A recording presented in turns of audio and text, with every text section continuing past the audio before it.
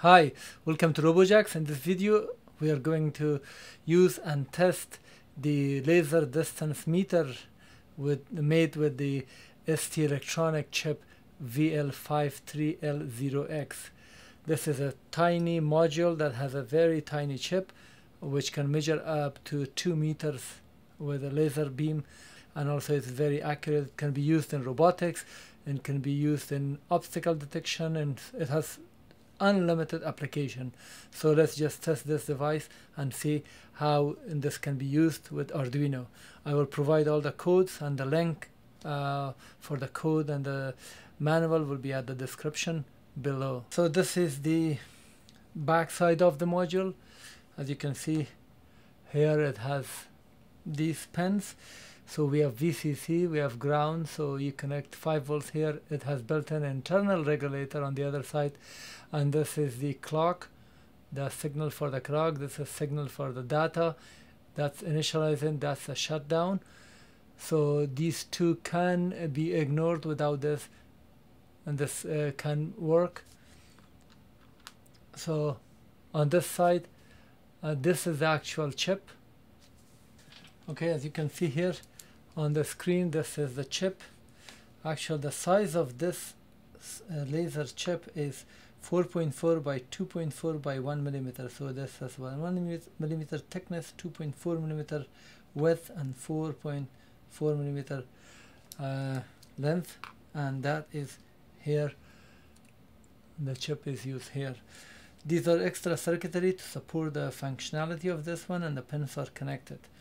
So it works actually with a, if you look here, it works with a 2.8 volts, but the board, so the operating voltage is 2.6 to 3.5 volts. So that is the operating voltage, and this board here has a built-in regulator to adjust the voltage from 5 volts, so it will accept it.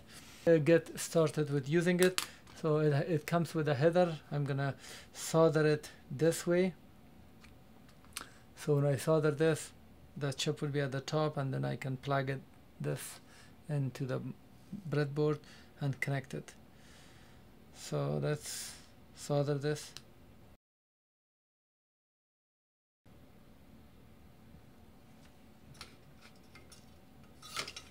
So the board has been soldered now, and here are the pins. So I will be providing this library from Pololu, VL53L0X Arduino. So you click here, download it in your computer. Once the download is completed, you will right click on the file that you downloaded. You should have zip, then click extract here, select this one. Once you do that, you will have this folder here. Just right click and copy it, and then go to your Arduino folder wherever you have. My Arduino is here and inside my download, and then go to the libraries, right click and paste it here. So this way the library will be included, which is this one. Now if I look at my Arduino here, go to File, Example, and then scroll down, you will see VL53L0X here, and then select Continuous. So VCC is connected to 5 volts here at 5 volts, and then G&D ground to the black wire, and here it is connected to the ground. So these two, and then we have CL and then DA. CL now I've connected to the white wire. CL goes to A5, and then DA, SDA goes to the A4. So A4 and A5 are here. So this is the Arduino, and let me also bring the connect the board. So the board is now connected here. As you can see, the board is powered up. So, and here is the sensor, and I am putting this computer mouse here. so we can read the value. So I'm uploading the code. As you can see, the code is being uploaded now. Upload is almost, yeah, upload is now completed.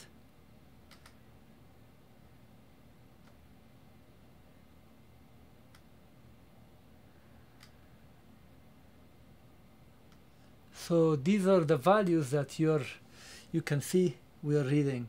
This is in millimeter, all these values. So if I put my hand here, get it closer, you will see that we are getting a very small value. Okay, and then if I go further and if I point it to the wall, you can see we are getting 81 millimeters. So that's 8,190. So that's 81 centimeters. And if I point it to another device, so if I bring my hand, now I'm putting it up and down, so you can see my hand is now, it shows 20. So I hope I don't go to the wrong direction. So here 300 millimeters, so 30 centimeters, so you can see that. But now let me just put this ruler and see how accurate it is. So now I'm using this one. Now I'm just gonna put this mouse here. So the mouse is here a few millimeters away.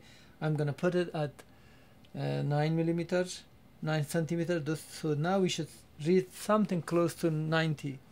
As you can see, we are reading about 145, and so 50 millimeters difference. So I don't know where does this 50 millimeter is coming, but it is showing, because if I do longer distance, so now the ruler is there. Now this is 170. So the 17 centimeter is 170 millimeter, and we are getting now 210. So we are getting almost 50 more. So I don't know where this discrepancy is coming from, but it's supposed to work. So now let me just make some changes here. Okay, now let me explain the code from the top. This is the h.wire, that's for communication. This is the header file for the sensor, and this is, now they are creating a object called sensor from this header file that you see here. And then the serial port is initialized with 9600 baud, and then it says wire.begin, so that wire also should begin, and then sensor.initial, so that initializes, and then set timeout for 500. So if, and then start continuous. So this is, you don't do anything, you don't make any changes. Here at the bottom of the code I made some changes. So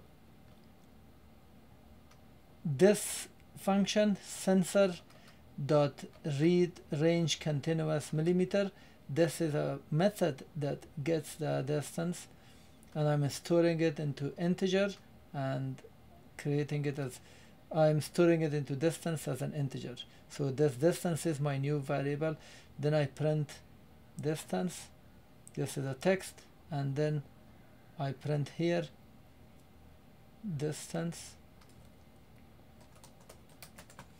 that variable that I just created above, and then after that I print millimeter. This if sensor continuous timeout occurs, it says timeout. If it cannot read it or some delays within the chip, it should just exit, and then this one prints new line. So now let me upload this code.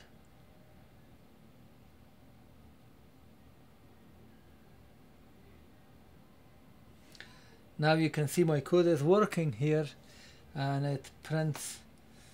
If I put a hard object here exactly at this distance, I should get 150. Now I am getting 200. So this has 50 millimeters more. So one way to fix that is this distance that you see here. We can say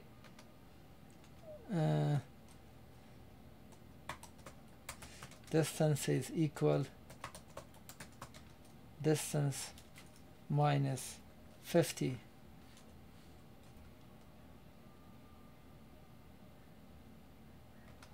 So if I do that and then upload it,